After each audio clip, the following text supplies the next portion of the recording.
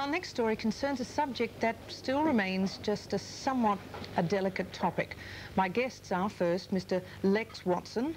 Mr. Watson is a lecturer in government at Sydney University, and Mr. Robert French, a government archivist. Mr. Watson and Mr. French this week signed statutory declarations admitting breaches of the New South Wales Crimes Act. The statutory declarations, which detail their homosexual activities over a number of years, were then handed to the head of the Vice Squad in Sydney. Mr. Watson and Mr. French hope to achieve a test case to force the New South Wales government to decriminalise homosexuality. Homosexuality has not been a crime in South Australia since 1975, nor in Victoria since 1980. But will New South Wales take the challenge? Well, on Monday, Detective Inspector Ernie Shepherd, who received the declarations, was quoted as saying, "These men are using the Vice Squad as a means to an end, and I'm not interested in their campaign."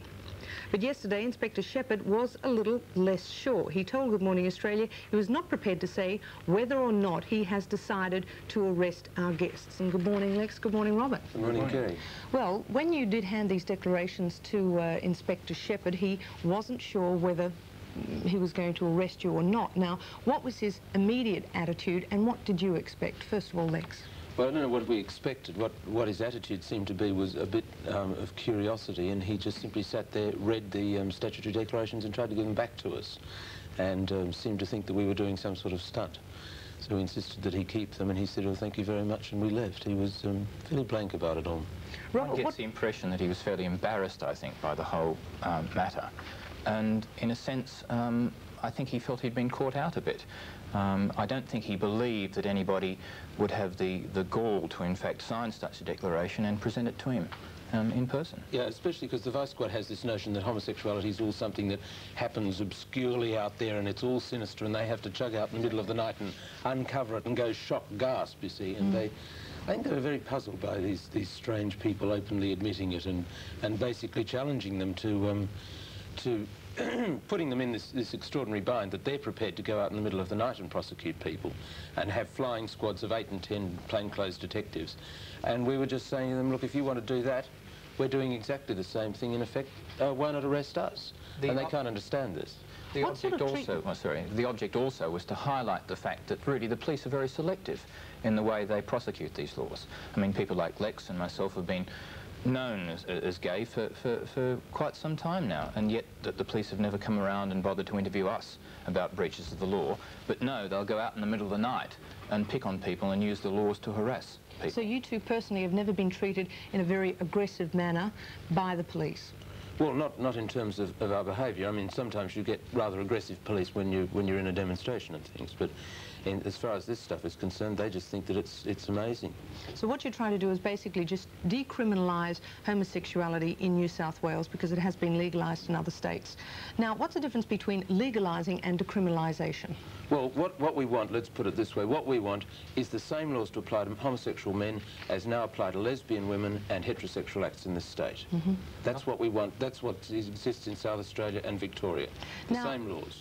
Let's assume that does happen. What do you say, and what's your attitude toward people who say homosexuality is fashionable and can definitely be imposed on very young, impressionable people? Oh, well, it's completely untrue, and it hasn't happened anywhere else. I mean, what opponents of law reform have got to do is simply answer the charge. No adverse reaction has occurred in South Australia, no adverse reaction has occurred in Victoria, no adverse reaction has occurred in any of the places in Western Europe which, in many cases, removed these laws something like 170 years ago. I mean, the onus of proof is on them to show that any of these supposed adverse effects happened in France, in Spain, in Italy, in Holland, Belgium, and so on. And there's no evidence for them. When the community thinks about homosexuals, they think of the, quote, mincing queen, if I may use that expression. Now, what do you say, and how do you think that your particular homosexual community can combat that as far as community attitudes? Well, you don't, why combat it? I mean, if somebody is a mincing person, whatever that means, is a bit effeminate, so what? They may also be heterosexual.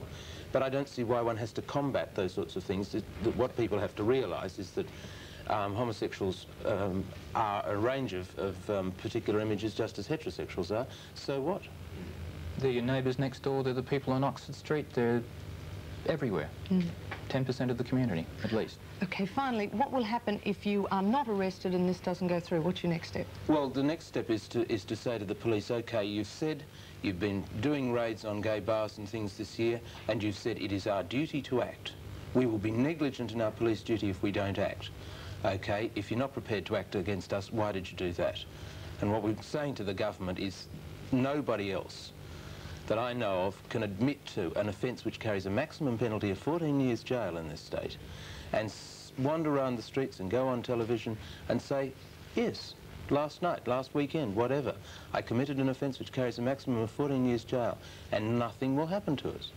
And that says to the Parliament, both the government and the opposition, these laws are ridiculous. You cannot leave laws on the books which you can simply, openly and very publicly flout. Get rid of the damn things and at the same time drop the charges against the people who are now, and there's some 27 that we know of currently before the New South Wales courts, drop the charges against those people. If you're not prepared to charge us, get those people out of the court, leave them alone, tell the Vice Squad to go away and let's get on with a more just and equitable society. I should say also that we have, in fact, had quite a number of people that have signed these declarations, not just ourselves, and more people each day ring us and say, look, we'd like to take part in the campaign, and anybody who likes to join us can contact us on Post Office Box 9, Darlinghurst 2010. In Sydney? In Sydney. Great. Lex, Robert, thanks very much for joining us this morning.